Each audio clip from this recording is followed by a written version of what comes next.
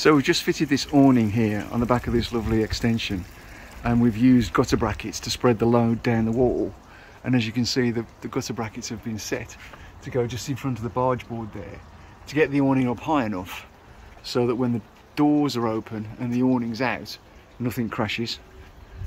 So you've got some really nice anthracite brackets there, chemically fixed into the wall, and an anthracite covered awning hanging off the brackets.